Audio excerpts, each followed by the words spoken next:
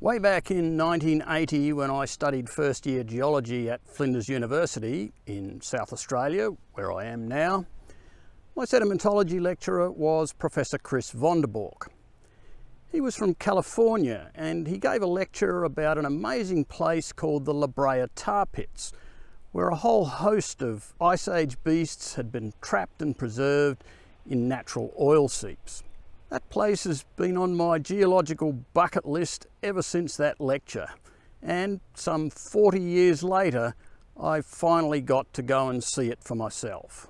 With the temperature and CO2 data that's recently become available from ice cores, it's become apparent that the tar pits also contain a very detailed record of a climate change event at a critical time in human history. I've made an extended version of this video with detail of all that on my new climate channel, and I'll put a link to it up here somewhere. If you just want the short fossil version, stick with this one. Just a few kilometres from the city centre of Los Angeles, California, is one of the most important fossil sites ever discovered, the Brea Tar Pits. And those pits trapped an amazing array of animals from the end of the last ice age. Giant Columbian mammoths, an American lion, 2 species of oversized bison, giant ground sloths like this one, an immensely powerful animal, but still no match for the tar. And because those fossils ended up in the tar, they were exceptionally well preserved. The area sits above naturally occurring oil deposits, and in the early 1900s the area was a producing oil field. But long before humans drilled for oil, some of it leaked to the surface through natural faults in the overlying rock. The oil pooled in low areas on the surface, and the lighter fractions of the oil evaporated, leaving a sticky black tar behind. Rainwater and falling leaves covered the tar, setting a merciless trap. Animals walking over the pools quickly became stuck. Once in the grip of the tar, there was no escape. The more they struggled, the deeper they sank. Strength was no defence. Even mighty mastodons were eventually exhausted. Unable to move, they became easy targets for predators like saber-toothed cats. But the easy meal for many predators would be their last, as they too were trapped in the tar. The stench of their rotting bodies laid yet another trap for scavengers like dire wolves and eagles. Fighting over the rotting carcasses, they also met a sticky end in the tar. The 9-to-1 ratio of predator to herbivore fossils in the pits shows just how effective the baited traps were. The number of carnivores that fell into those pits to get the rotting carcasses of the herbivores is truly impressive.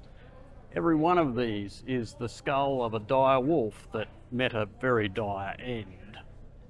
As their flesh decomposed, their bones sank into the tar, preserving them and protecting them from the ravages of oxygen, sunlight and bacteria. Some of the pits would eventually be covered by layers of sediment deposited by floods, but a few remained open to the present day.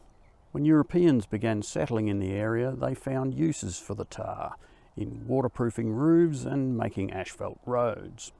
When asphalt mining ceased, the pits filled with water, but oil and methane are still bubbling to the surface in some of those pools today. Some of the pits have been reopened for research purposes, and new buried tar pits have been discovered by recent construction work, so the site is still yielding a wealth of fossil remains. The bones in the tar were originally thought to be from cattle and other farm animals, but in 1901 Union Oil geologist William Orcutt recognised them as fossils.